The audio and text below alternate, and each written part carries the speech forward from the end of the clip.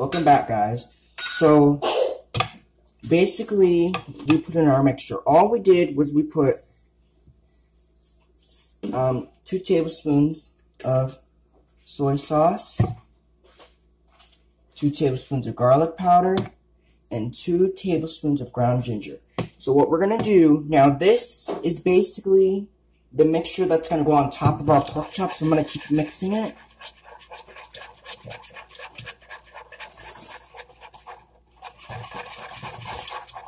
And Zane, Doug, and Nicholas requested that I make this video. So for my best bros out there, I'm making this for you guys. And like I told you, this is going to cook on low for 8 hours. So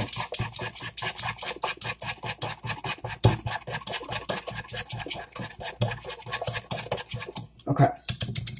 So this is basically what the mixture looks like. Now, we're going to go over to the slow cooker. And I don't know if you guys can really see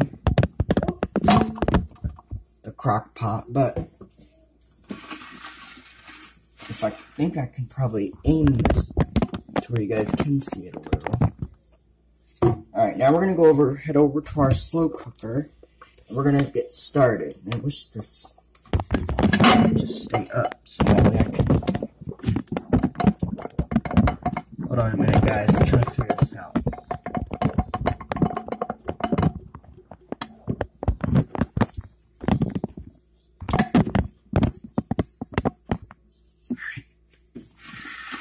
There we go. Okay, guys, so let's get started. So what we're going to do is we're going to throw our pork chops in. So these are boneless pork chops.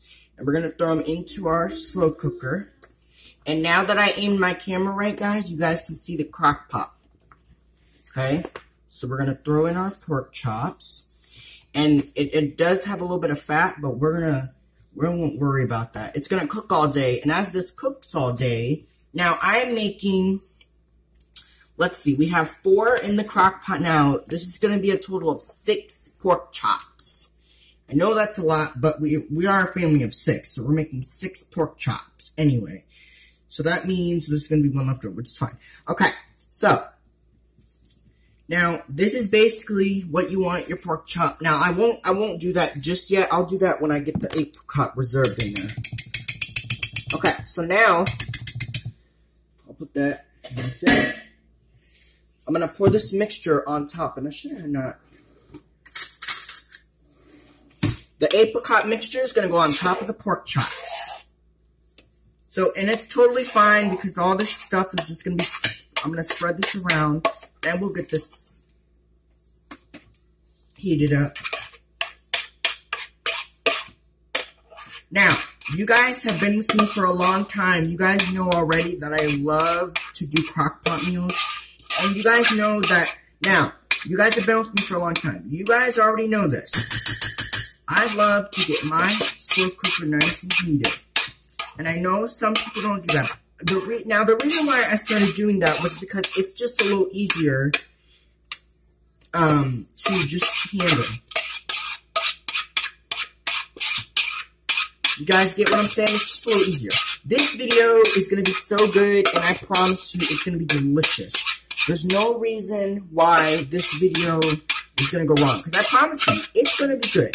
Now, at the end of the day, later today, later this afternoon, then I'll come back and I'll show you what the pork chops look like. So what I'm going to do is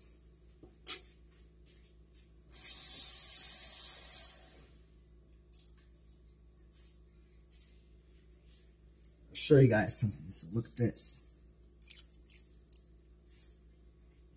Liquid. Okay, guys, so that's basically it. So I'm going to wash my hands, and then I'll put the lid on. Now, this video is, it's an easy video. Now, the recipe that I showed you guys last night, you guys remember the yellow rice video? That video is good, too. But I think this video is really going to actually cover it. It's really going to be good. It's really delicious. It's not really that difficult to make. And I promise you, if you guys try this recipe, you guys are going to go crazy over it. Trust me. So, what we're going to do now, where's my lid? Oh. Alright.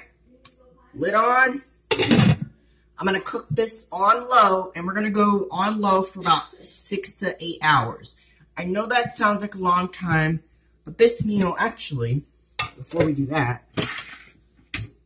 this is basically what the pork chops in there look like. You guys can see the apricot reserve.